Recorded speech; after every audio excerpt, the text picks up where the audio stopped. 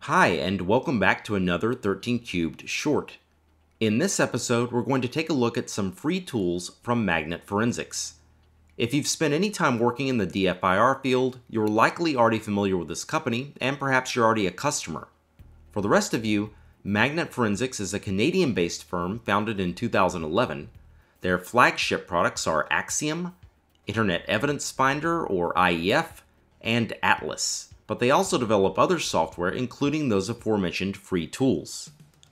As a side note, this video is not sponsored or endorsed by the company, and I have no official relationship with them.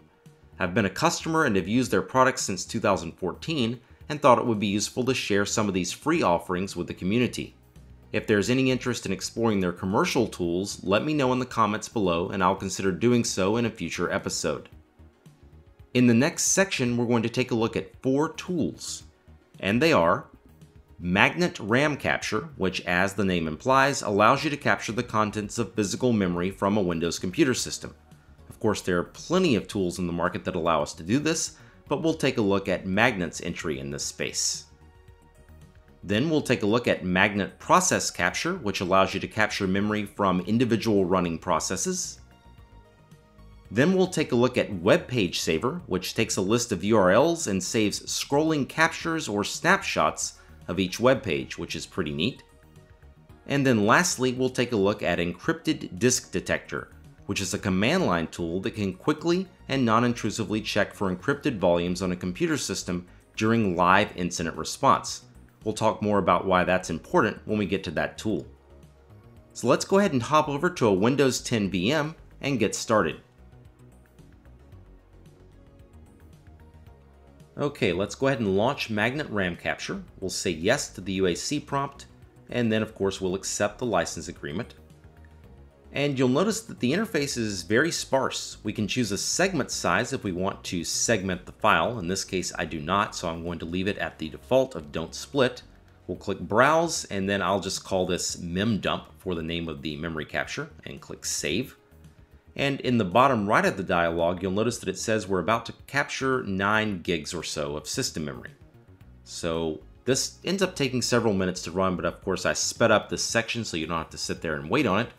And when it's complete, we'll get a nice little dialog box telling us that the RAM was successfully saved to that specified file. And that's all there is to it. Nothing special here, but it is a fully functional RAM capture tool. So next up, let's take a look at Magnet Process Capture. Once again, we'll accept the UAC prompt, and here you'll notice a list of the processes that have been enumerated from the running system. We can uncheck all or check all. By default, they're all checked, and here you see all of those different processes and PIDs. Let's go ahead and assume that there is one in particular that is evil or at least suspicious, and that we want to dump the process memory for that process. So I'll choose this SVC host PID 1012. We'll select an output folder of the desktop. I can optionally turn on monitor mode. In this mode, we can continuously capture memory every X seconds, but I'll go ahead and leave that off right now.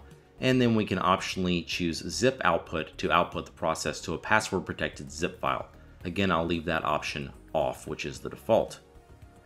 So that's pretty much it. If I click start, we'll end up capturing the process memory for that single checked process, and then we can then take that memory capture and analyze it as we would any other memory capture from a process. So that's all there is to this particular program. Again, very useful tool. So let's go ahead and close this and check out our next tool. And that would be Webpage Saver.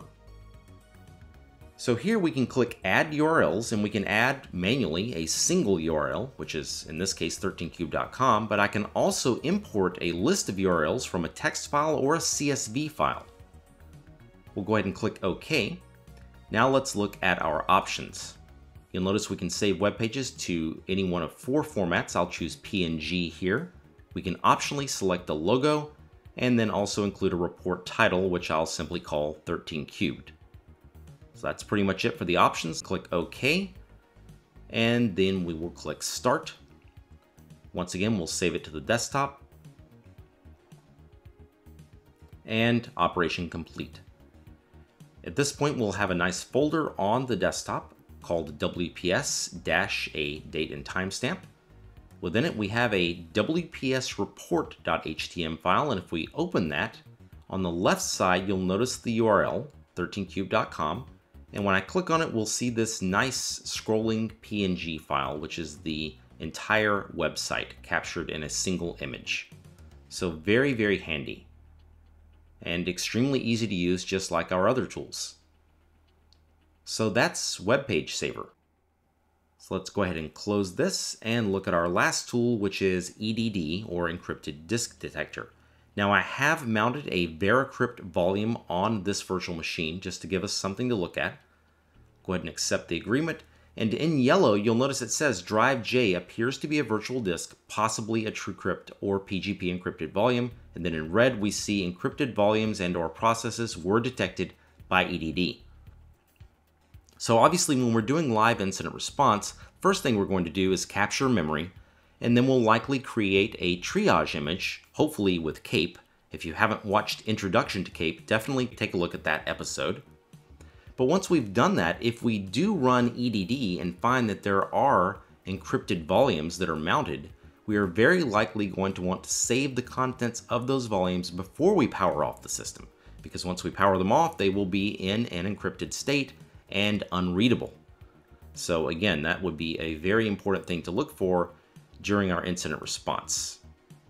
So that's pretty much it for these 4 tools. Again, they're all extremely easy to use, extremely simple interfaces, and I hope you found them useful.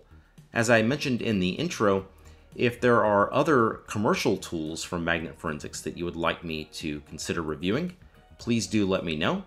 I hope you enjoyed this 13 Cubed short, and I'll catch you in the next one.